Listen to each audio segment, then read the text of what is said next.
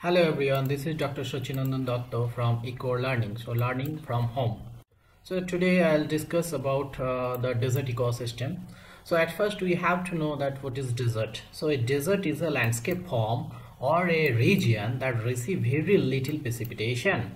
So that is less than 250 millimeter per annum. So we can call a landscape or a region a desert which have a very little precipitation, that is annual rainfall or annual precipitation rate is less than 250 millimeter.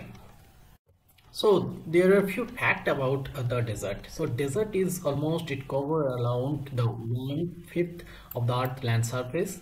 Most of the desert are composed of sandy and rocky. Later we'll see the few rocky and sandy surface of the desert. And desert known is two types in general. They are the cold desert and the hot desert. So cold desert is almost fully covered with ice and almost there will be no vegetation. So vegetation means there will be only the bryophyte, pteridophyte and mosses. Okay, so temperature ranges in the hot desert is varies from 0 degree to 50 degrees. So there is a huge fluctuation of variation of temperature during a single day. At the night time the temperature goes to around 0 to 5 degrees centigrade, and the daytime the temperature rises almost around to 50 degrees centigrade. And these have a very high biological diversity, and there are very interesting plants and animals found in the desert ecosystem, and few are them also endemic to the desert ecosystem. And also the important thing is the adaptation. So it's an the animal belongs to the desert ecosystem. They have a morphological or anatomical modification or morphological anatomical adaptation to the desert ecosystem to reduce their evaporation loss of the body, because the desert have a very little precipitation and very scarcity of the water. So in this hostile condition, to stay they have to adapt it according to the environment. So here the question is the how the desert get formed. Okay, so that question we have to answer this question, how the desert get formed. We have to understand the what is the water budget. So water budget is the rate of precipitation minus potential evaporation. Okay, my plus or minus the amount of surface storage of the water. Okay, so main thing is the evaporation rate, okay, and precipitation. So if your precipitation or the potential evaporation is exceed enormously from the precipitation, then a dry condition prevails, and if this condition consistently stand by, then the desert get formed. Okay, so that is the thing, that how the desert get formed. Now the type of desert, I have already told that there are two types of desert. Basically they are the hot desert and cold desert. So hot desert, first of all we will discuss about the hot desert. So hot desert formed of the ergs. Ergs means the sand dunes that reach height up to 300 meters. So these are the ergs, the sand dunes. Almost they have the all the hot desert or sand dune desert, like Sahara is also sand dune desert. There is a huge of sand dunes, and they almost altitude of this sand dune almost 300 meter.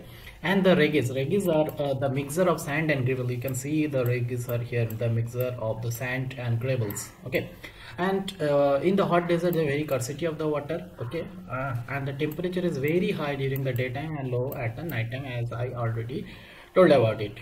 Okay, and the vegetation known is the xerophyte have very modification, so physiological and chemical and their biological modification to store the water. Okay, so that's the main thing to minimize the evaporation rate. And the wax covered thorny leaves, so their leaves are the wax covered to reduce the rate of evaporation. And root are very long to reach the water table, so because the water table in the desert ecosystem is very below the ground. So animals such as reptile, huge reptile species, lots of lizard and lots of snake species are be found in the desert ecosystem. Rodent, wolves, and they also hide themselves in the daytime, because at daytime the temperature rises around the 50 degrees centigrade almost, and the very hot condition they cannot come or maybe activate, so they are activated at the night, so they call the nocturnal animal. So they are basically all the desert animal are nocturnally inhabit. And example of the hot desert are the Sahara, Kalahari, Thar in India. Okay, Thar in India. Okay, so this is about the hot desert. Now we have discussed about the cold desert. So cold desert commonly known as the tundra. Okay, so land is covered by thick layer of ice. You can see the land is covered with a thick layer of ice. Okay, and whether the fall remain frozen, and almost it's remain frozen. Okay, vegetation is very little on the surface, very little vegetation, and in terms of vegetation, the bryophyte, pteridophyte, and the mosses and the algae and some plants will be found, thorny plants. The leaves are covered with the wax. Same the thing, all the common adaptation of all kind of desert plant. Animal have a very thick fat layer, so this is specific to only to cold desert.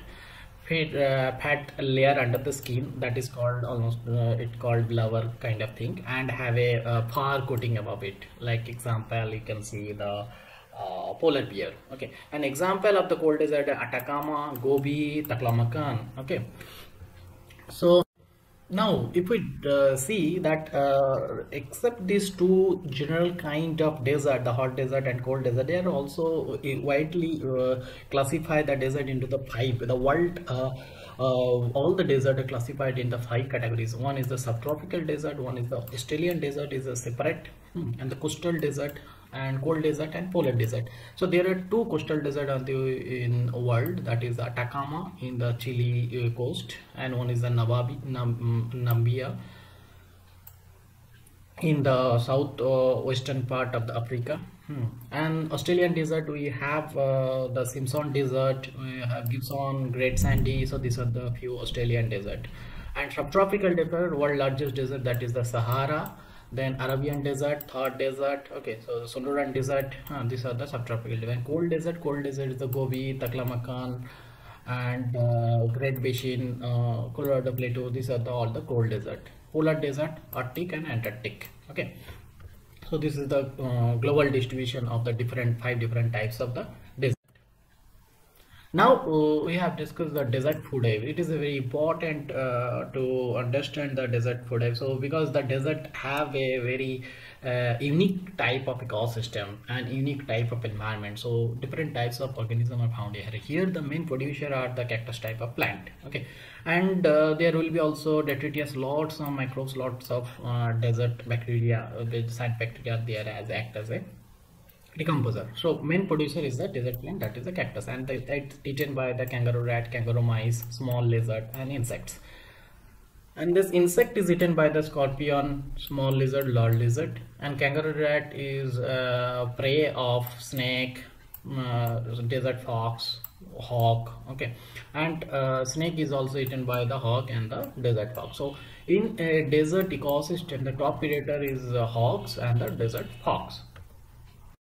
If we look at the cold desert life, so I'm not drawing the food web of the cold desert, but here according to tropic level I have placed them. So here in the cold desert, main producer is the bryophyte, algae and the lichen. Okay, pteridophyte also, and from the lichen, bryophyte, algae is eaten by the reindeer, Arctic hare, kangaroo rat. They are eaten by this type of animal. And kangaroo rat is prey of snow owl, badger, and Arctic hare is also eaten by the snow owl, fox, badger, and reindeer is eaten by the polar deer and coyote. So so in the cold desert, the top top level of tropic level in the top, that's a polar bear and the coyotes. Now the Thar desert, it's special because India have a Thar desert. So in terms of India, it is the only desert found in the western part of India in Rajasthan and Gujarat. So it is also the third largest desert in the world. It's the most populous desert because within the Thar desert, in and outside, there are lots of population are residing in the Thar desert, inside or outside, and it's spread over the 4 states in India, 2 in Pakistan. Annual rainfall range between the 100 to 500 millimeter. Only the river, that is Ghaggar, it's flowing in between the Thar desert, and there will be lots of shrub and grass like babul, khijra, trees like found in the Thar desert, and many reptiles and snake also endemic to the Thar desert. Now talk about the importance of the desert.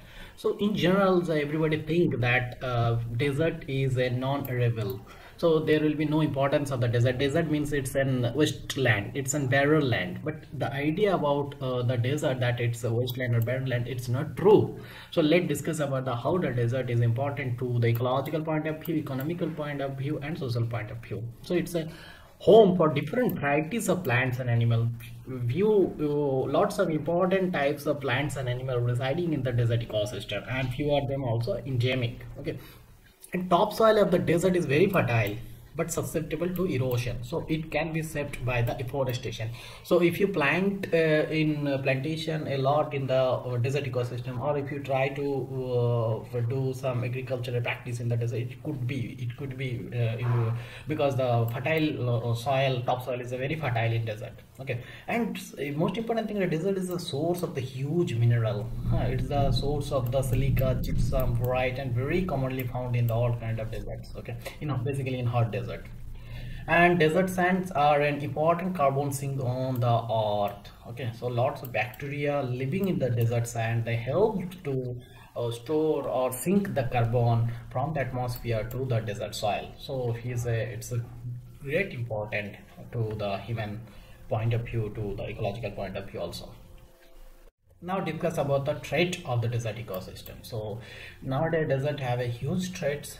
So desert is also just an important ecosystem, a type of ecosystem. Okay, so rather than other ecosystem, it is also one type of important ecosystem, and there are many threats that could damage the current standing of the deserts. So first of all, the first threat is the global warming. So global warming or the climate change, that is the common threat to all the ecosystem nowadays. It increases due to the increasing temperature of the earth's surface. It increases the chances of the drought. It's the area of the desert. So if the area was desert earlier here, but it can be desert area increasing. So the lots of land are close to the desert due to the water budget. If you see the water budget, rate of evaporation is much more than precipitation, then the land is converted into desert. So desert is increasing nowadays. And mineral oil and gas production also disrupt the sensitive habitat. So in terms of economy, we are hampering the ecology. Okay, and nuclear waste is also dumping in the desert ecosystem, and lots of countries are tested their nuclear bomb in the desert ground. So it's a huge hamper in the desert ecosystem. Okay, and off-road vehicles, so lots of roads are in between the world famous desert, and so due to this road and the traffic of vehicles is caused to disrupt the damage of the desert habitat. Okay, so these are the trait of the desert ecosystem. So thank you. This is all about the desert ecosystem. Hope you listen this topic. So thank you. Please like, share, and subscribe our channel, and bell icon को दबाने के नहीं भूले.